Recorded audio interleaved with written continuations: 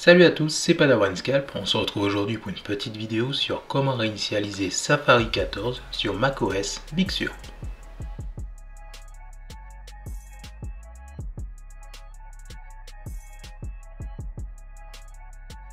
Avant de commencer à réinitialiser mon navigateur, le plus important pour moi, c'est de m'assurer que mes mots de passe sont bien sauvegardés, ainsi que mes favoris.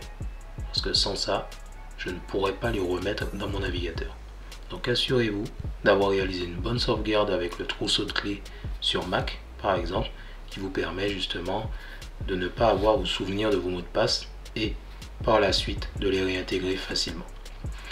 Au niveau de vos favoris, tout simplement on va pouvoir sauvegarder les favoris pour les mettre par exemple sous le bureau et les remettre par la suite dans le navigateur une fois qu'on l'a réinitialisé. Alors, donc ici nous sommes sur le bureau, donc on va aller chercher Safari. On a effectivement plein d'identifiants. Et par rapport à Safari, on est sur la version 14.03. Donc au niveau des favoris, on a fichier. On peut exporter les signets, donc les favoris. Comme ça, signets Safari. On les exporte sous le bureau, on se retrouve donc avec les signets Safari qui sont ici. En ce qui concerne les mots de passe, donc par rapport au site que vous visitez un peu tous les jours, vous allez pouvoir les retrouver dans Autres, puis Trousseau de clés. Okay. Pour que votre trousseau de clés soit configuré pour sauvegarder vos mots de passe sur Safari, donc ça se fait automatiquement. Il faut que vous alliez dans préférences système et qu'ensuite vous alliez dans identifiant Apple et que vous autorisiez ici le iCloud à utiliser le trousseau de clés, que votre compte iCloud utilise le trousseau de clés tout simplement. Ensuite ça se fait automatiquement.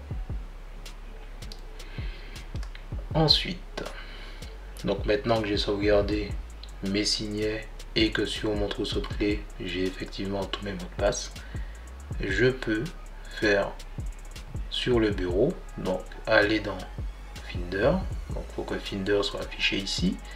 Derrière on va aller on va faire aller au dossier et on va entrer cette commande là.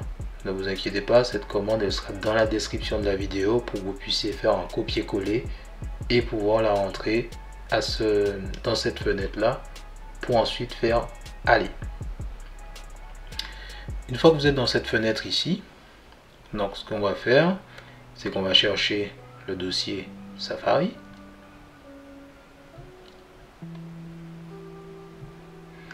Voilà. Le dossier Safari, donc on va le déplacer ici. On va le supprimer. Et on va vider la corbeille. Voilà. Derrière, on va ouvrir Safari. Donc là, je suis obligé de fermer dans un premier temps. Et en ouvrant Safari de nouveau, ça va nous mettre Safari par défaut avec tous les signets qu'on connaît comme Bing, Google, Wikipédia, Facebook, Twitter, Link et compagnie. Ok, donc on voit bien que on n'a plus de lien, on n'a plus rien, ni favori, ni quoi que ce soit, à part le navigateur par défaut.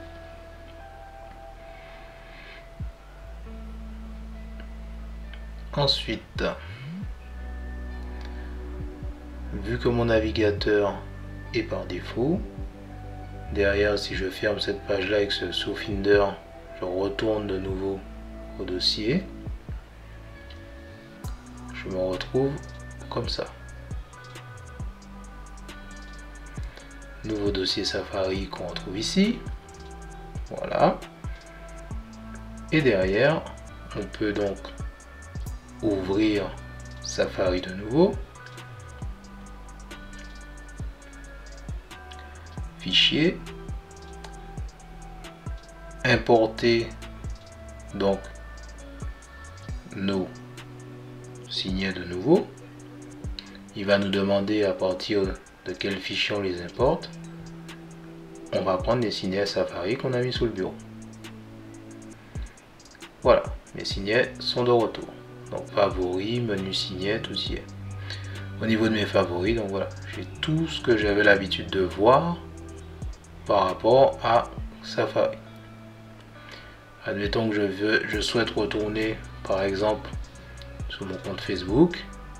Facilement, je me retrouve de nouveau sur mon compte Facebook et je n'ai pas à m'identifier tout simplement parce que mes identifiants ont été sauvegardés dans Safari. Donc dans mon trousseau de clés Safari. Ok. Donc ensuite, si par exemple je fais préférences et que je veux retourner par exemple dans mes mots de passe, que je tape mon mot de passe,